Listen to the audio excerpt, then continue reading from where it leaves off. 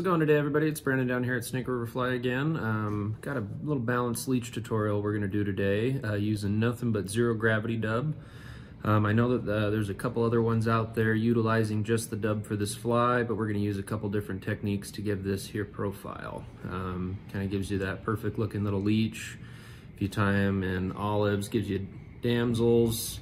You know, you can tie them in browns for your other leech colors, and then also white for your little minnows. So the hook we're using today is a number 10 Moonlit 60-degree jig. We're also using a 3.5 millimeter blue tungsten slotted bead from those guys. This one's their gold. You can also do the brown with a chartreuse similar to that burnt toast leech, and a couple other different variations.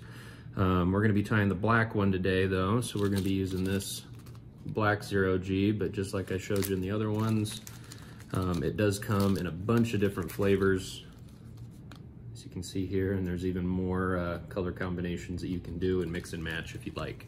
The pin that we're using, we do have a new balanced leech pin in black. They're a little bit longer, but you can trim them down with a pair of dikes to match any size you want, but we like the longer ones because it gives you a little more versatility in some of your bigger leeches that you want to be tying.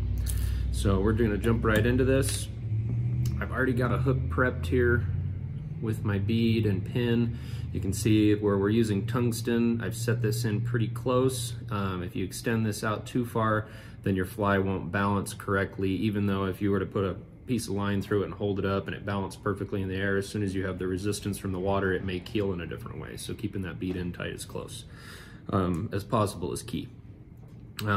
We're using some of the flat wax 6/0 in black from Semperfli, and we're just gonna start our thread here. And you can see I've stopped my pin at about this point. That way, when I tie in my tail here, I'm gonna fold it over, and it'll give me a nice smooth transition and taper throughout that. So we're gonna take a small clump here, and what I'm gonna do first is where all these fibers are kind of long, I'm actually going to take and kind of pull those apart and then stack them again so I can get the length that I want. I'm going to set those down on the back and just tie those in at the midpoint.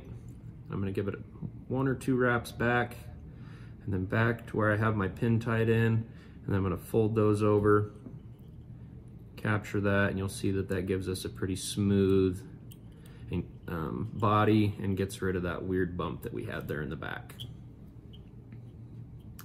So now, a little bit more of that zero gravity dub. We're gonna take and we're gonna noodle dub this on here. That pinch and roll technique.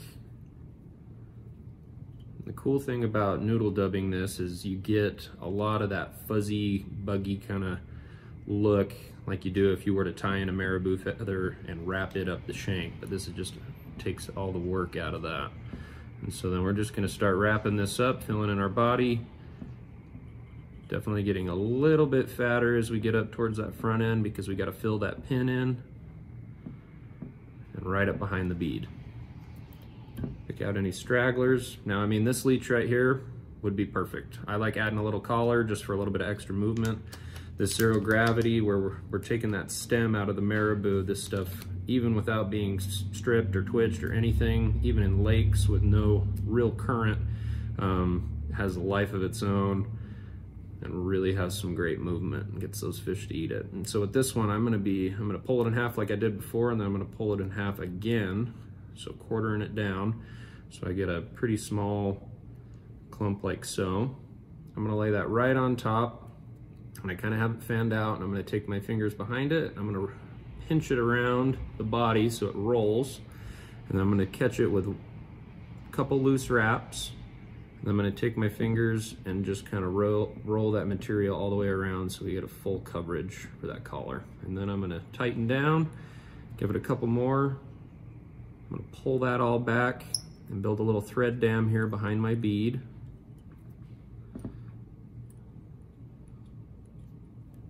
That way it all comes back and creates that nice little cup around the body. So then lastly, we're gonna come in and we're gonna give it a couple whip finishes. Cut that, pick out any long ones that you don't like, but there you have it. That there is the Zero G Balanced Leech. It's a great pattern if you're fishing, you know, any sections of the snake. Also a really effective lake pattern, like I was talking, if you're tying them in the olives. When that damsel hatch comes off in that early summertime, it's super, super effective. And like I was talking as well, this stuff right here just moves and breeds all on its own and almost cheating. So we appreciate you guys watching this video. You can find this video on our website at snakeriverfly.com and also on our YouTube channel. There will be materials, a list down in the description and links for you to go find those. And yet again, thank you for watching, and we'll see you next time.